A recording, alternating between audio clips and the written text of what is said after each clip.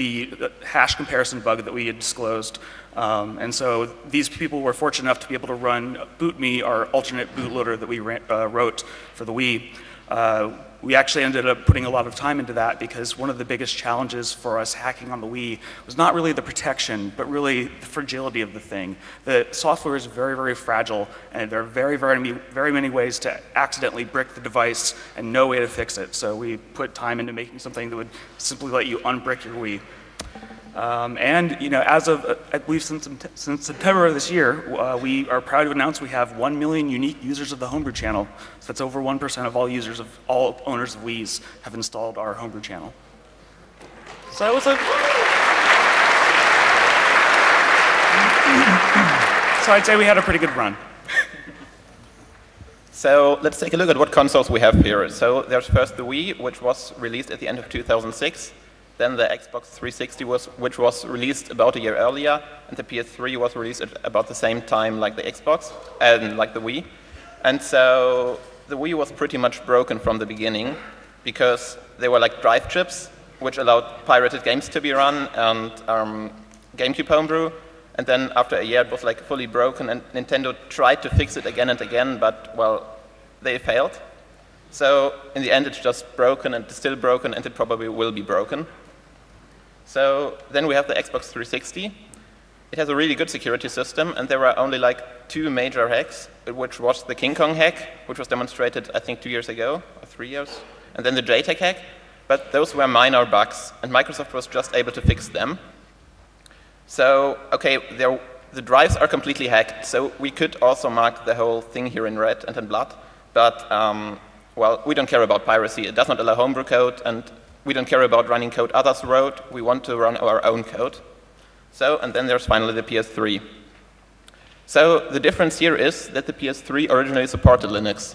So no one really cared other than one single thing where you cannot really use the 3D features on Linux. So they found some way to get around that. Sony pushed a firmware update because they didn't want that, and they fixed it. So, well, but still nothing happened. But then Sony decided to release the Slim. So they claimed they don't want Linux, or they're not going to support Linux because they want to save money. Well, today we know that this is bullshit because Linux just runs on the Slim without any huge code modifications. So it was just something they claimed to do, but it's certainly not true. And after that, people actually started to care. And a few months later, GeoHot tried to break the hypervisor, which is going to be explained later. And Sony's reaction was to remove Linux, and then finally the jailbreak happened, and yeah, in the end we're going to present some new hacks, and the PlayStation 3 is likely going to look like the Wii afterwards.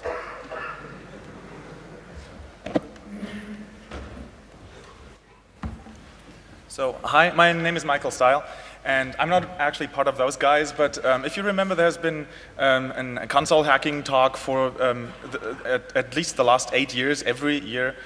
And every once in a while, I get a cameo in one of these talks because I look at the big picture, at the statistics about what's going on in the hacking space, and it's always the same thing I want to say, which is Linux is inevitable. Either you support Linux on your hardware, or it will be hacked, so it'll run sooner or later.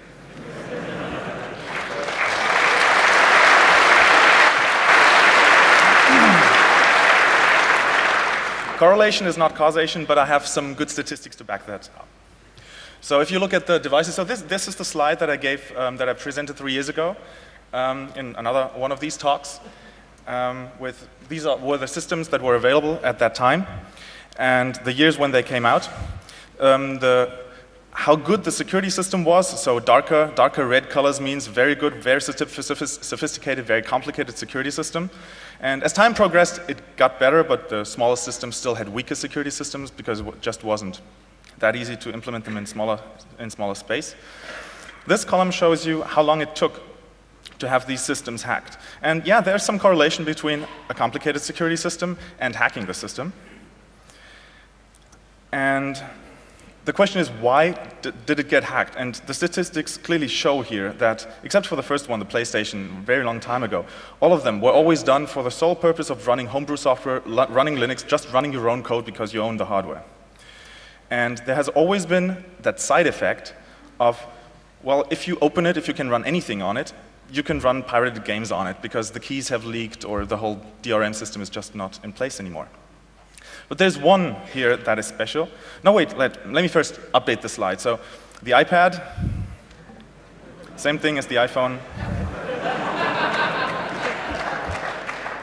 Okay, so let's look at the PlayStation 3. This one is special because, well, the security system looks like it's kind of sophisticated, and as of, well, 3 years ago, or even a year ago, it was not hacked. But so this has changed. So now after 4 years, it has finally been hacked. And you could say it's got hacked for piracy, homebrew. I let those guys decide and argue on that. And of course, there's always the side effect. So piracy is possible, or was possible, whatever. But you could also look at it from another perspective, which is if you just assume that PlayStation that we had in that list was the old PlayStation where Linux was possible, and that was the whole reason, as I argue, that it never got hacked. It ran Linux already, it didn't get hacked. Never. So now, let's update this for how long did it take from the point when the system was closed until it got hacked. And then we have just 12 months here, which is pretty much the same as the Xbox 360, with a similar security system anyway. Okay, thanks.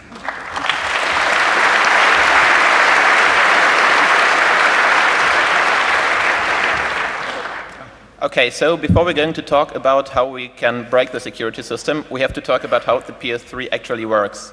So what Sony did was to ask IBM for their cell processor, which is called the Cell Broadband Engine, and they put it in there.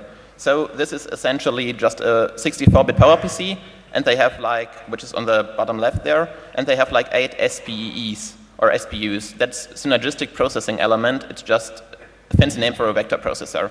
So each of those things has like 265 kilobyte of memory, this memory can, well, it cannot access the rest of the memory. It can just DMA from and to it. And so they can use this for security because there is this special mode. So at the bottom you see the local storage. It's usually you have like the whole thing is available from the PowerPC. You can just read it, you can write to it, you can even stop the SPUs and look what they are doing. You can even write a debugger on the PowerPC to like totally inspect what's in every single register. However, when isolation mode is enabled, an authenticated binary is loaded, decrypted, and verified by hardware, and the local storage gets closed down. All the debug features are disabled. So the only thing you see is the pirate marked in green there, which is like a small area used for communication with the PowerPC, and the red area is blocked and only accessible from the SPU itself. So Sony can use this to like hide things or implement some stuff they don't want us to see. So then we have how code running there. We have the hypervisor at the top, which can virtualize multiple logic partitions, and usually the only thing running there is level 2 or game OS, which is like some kind of kernel that provides support features for games and so on. And games itself are running in problem state, which is the PowerPC user mode. And level 2 and level 1 can communicate with the SPU in isolation mode usually. What usually happens, or what Sony does, is that game OS calls level 1 with some hypercall, tells it to like load the SPU, load some loader on there, and let it decrypt stuff. But game OS itself can do this as well. So, and now we're going to talk a bit about the boot process. So what very first, okay, that's actually wrong. It's actually a bootloader here. Oh, well, yeah, so bootloader essentially loads level 0, which is some PowerPC code running in hypervisor mode. The sole purpose of this code is to bring up the PowerPC, bring up another SPU to load medloader, which then loads level 1 loader. So those are just isolated binaries used for like loading more stuff. And finally, level 1 gets loaded here. And yeah, just continues with loading another SPU, loading medloader again, and loading level 2 loader. So what medloader just does, it decrypts level 2 loader, then level 2 loader decrypts finally level 2, which is then running in kernel mode on the PS3. So red is SPE and blue is PowerPC. So the two CPUs kind of interleave their code. Yeah. All right, so let's look at the security systems of the different consoles. There's a whole bunch of features that consoles can share in their security systems, so let's compare them. So the first security feature that everyone puts on is a hidden boot ROM that can do something special. It was implemented in the Xbox One in the Southbridge chip, and every console after that has put it in the CPU, which is very nice because you can't easily read it, and obviously you can't override it with a mod chip. So you pretty much need that. After that, of course, people use public key cryptography to authenticate code that runs on consoles. So both the Wii and the 360 have that. And why am I talking? Oh, reading the next slide. Yeah. So yeah. No, I was looking at the next slide. Okay. So all the 4 consoles have that. And the Wii and the 360 also have on-die key storage, which hides keys so that you can't easily read them from external memory or anything like that. The PS3 kind of has that, but it doesn't work very well. Since we have public key crypto, of course, you want to keep that chain of signed and verified code running from boot, so you need a chain of trust. The Xbox, the 360, and the PS3 do that. The Wii tries to do that, but they only verify installed code at install time, so that kind of breaks the chain of trust. That's why it doesn't get that point there. The Wii, the 360, and the PS3 also have per console keys. The Xbox One did not have that. So these keys can be used to encrypt things like internal code and tickets and things like that to be unique to one console. The Xbox One, the 360, and the PS3 have signed executables. The Wii doesn't sign executables, it kind of signs packages. So it's an outer layer. With signed executables of codes, of course, you ensure that any code that you run on the system is authenticated before running it. Okay. The Wii and the PS3 also have a coprocessor. You saw the Secure SB on the PS3. And the Wii has what we call the Starlet, which also runs all the security code. So this helps isolate the security subsystem from the rest of the code and prevent exploits from sort of leaking into the security stuff. The Wii does something that's really interesting, which is it fully encrypts and signs an entire disk image. So you can't touch any single resource file in a game.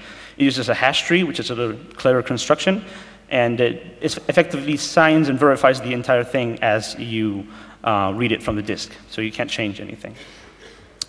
The Wii and the PS3 also have encrypted storage. The hard drive on the PS3 and the flash memory on the Wii are both encrypted with a per console key. And so that way you can't easily read it from the outside and figure out what's going on inside the internal storage memory of the consoles. The Wii, however, also signs that code with an HMAC signature so that you can't patch stuff into that storage, even if you can decrypt it somehow, without knowing a key that's particular to that console that lets you do that. So that's quite interesting, too. Quite important, too, if you have encrypted storage. The 360 does memory encryption, which none of the other consoles do, and it also does memory hashing. So you can't tap a memory bus or glitch something in the protected areas of memory. You can't DMA to them. It basically prevents a whole bunch of hardware-based and the DMA-based memory attacks. And the 360 and the PS3 have a hypervisor, which helps supervise other application code running on them and does some of the security stuff in the hypervisor.